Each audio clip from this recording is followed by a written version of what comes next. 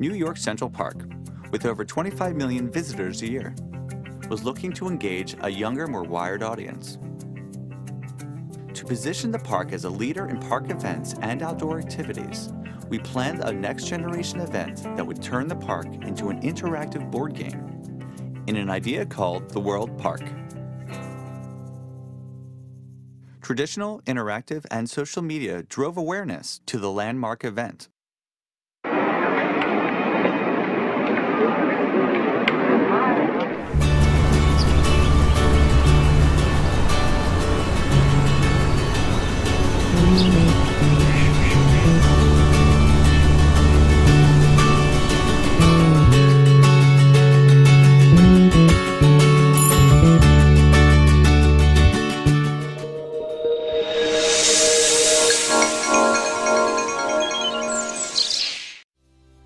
Interactive print ads directed people to use their mobile devices to unlock the iconic history of the park, just as they would at the World Park event.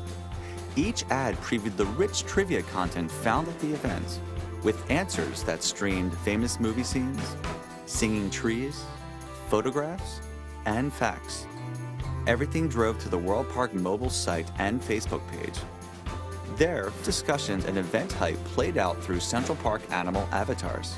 Our main character, Mr. Park Squirrel, drove discussions around the event and eventually became Commissioner of the World Park. On Arbor Day 2010, the World Park officially opened to the public. Visitors got to experience a new, technologically advanced Central Park. What made this event so original is how we turned this landmark into an outdoor mobile museum. The rich past of the park was presented through categories like history, pop culture, art and music, and science and geology. This wasn't like your typical park tour. We used mobile technology which motivated and engaged people every step of the way. We invented a new type of park signage represented by a digital tree barcode that allows visitors to scan and connect to content based on their exact location. These codes are called park codes. This one asks a trivia question about Sex and the City, then delivers a video answer of that famous movie scene filmed right under your feet.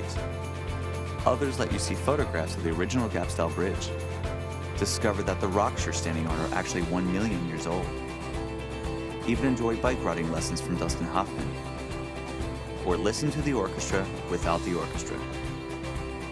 More than 50 park codes were placed throughout the park, making it the largest mobile QR event ever. People simply jumped in from anywhere by downloading digital maps off of our mobile site and quickly started their own games. Most people played in groups and received guidance from our street teams. And after 1 year and hours of planning, the idea finally culminated into an event that reinvented the Central Park experience. Not just as a tourist destination, but as a brand unto itself.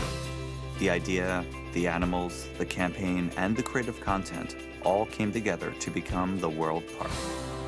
So what really is the park experience of tomorrow? Perhaps it's one that lets the park have a voice every step of the way, in a way that motivates us to go deeper into the experience, on a mission to discover something we never knew. And importantly, in a way that engages a new generation of visitors, and how this iconic landmark can present itself in today's marketplace. Thanks for watching. We'll see you at the next World Park.